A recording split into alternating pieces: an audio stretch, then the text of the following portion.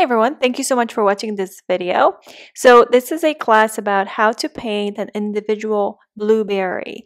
I do have a class on Patreon, how to paint all these blueberries with the background, including a dragonfly. This class is available on my Patreon, so www.patreon.com/MariaMordain. Now the first thing you want to do is wet the blueberry, and like I said, we're gonna wet everything except for the highlights. You want to do it for a couple of minutes because that will give you more time. So I'm using my round brush size 8. This is golden one. It's a medium stiff brush. I have a fine point. This fine point plays a huge role here because it's like my pencil almost. It's like having a pencil. So as you see, like it's super easy to go along the edges. And also when I want to go in between, we're going to start with that yellowish undertone, right? So this is my imidazolone yellow with a little bit of quinacridone red. I'm just grabbing quickly. Now again, I don't want these colors to be too mixed up, right, on the palette. I want this mixing to happen here on the paper, so I can see separation of colors. I'm going to grab a little more of it, and I'm quickly going to add it maybe like over here and over here, just to have some of that reddish undertone, and maybe over here even in the center. So I don't want these colors to be overly mixed on my palette. I want everything to happen on the paper. And then I'm going for these kind of like try to find the darkest areas, and you're very gently touching it. Now the paint is spreading because we grab this diluted paint with water, right? Like this. This feels more like a milk-like ratio.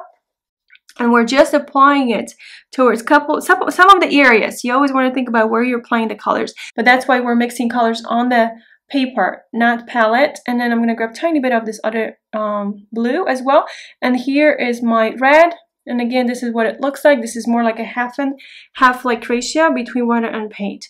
And then whenever I feel like I see that blue-violet, this is just cobalt blue, and I'm going to place it closer towards this area that I preserved to stay paper dry, right? So right there. And then with that brush, I'm going to also go on the inside, cobalt blue and quinacridone red, and let's add it like maybe here on the bottom, because we need to create a balance between light and shadows. So some areas need to be darker than other areas. We can't just have everything the same kind of the same values and so on, because then it's going to look flat. Grab a smaller brush. This is my Cosmotop Spin Size 2, and I'm going to grab this cream top of the quinacridone red. There's my cobalt blue. I need this thick paint right there.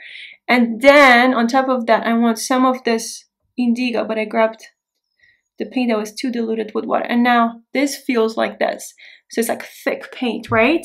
On the tip of my brush. It is diluted with water, but before this is too dry, I can still drop a little bit of paint. And how about just kind of like painting these beautiful flowers, the flower that we have, that we see there. Another thing which you could do with that damp brush, so you wipe your brush on a towel first, and then you can lift. I have a class about lifting. Please let me know if something is not clear, especially if you're new to watercolors. I'm just lifting. Lifting wasn't easy for me at the beginning, so I totally understand. A full class is available on Patreon. The same thing with the blueberries and the dragonfly. Also on Patreon, you'll find over 500 tutorials since I've been teaching on Patreon since 2017. So there's plenty to choose from, whether you're a landscape painter or you prefer cats or dogs, parrots, some still life, everything is there. So I hope to see you there.